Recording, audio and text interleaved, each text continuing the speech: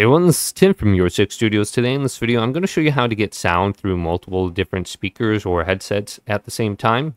So what you want to do is go down to Start and go to Settings. On the left, go on over to System. Then go to Sound under here. And you can see your current output device, whatever speaker you have selected. Going down past this.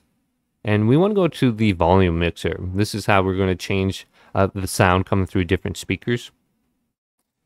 So maybe we want YouTube to be playing on a different speaker, or maybe Spotify to be playing on a different speaker while we're gaming. So we got our headset on and we're listening to our game sound, and then in the background we got music or something like that.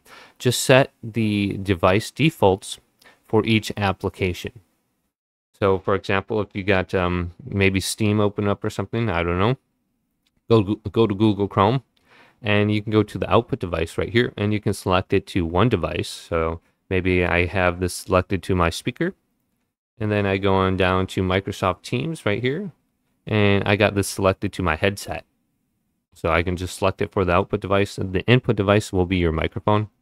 And if you go up to the top, this is system sound. So if you hear all the different clicks and stuff you do on your system, and then you got like the default devices on the top right here. So you can just change this around. So just change it around per application, and you can get the different devices to play different music or different sounds. So hopefully this video did indeed help you out. If it did, leave a big thumbs up and subscribe my channel down below.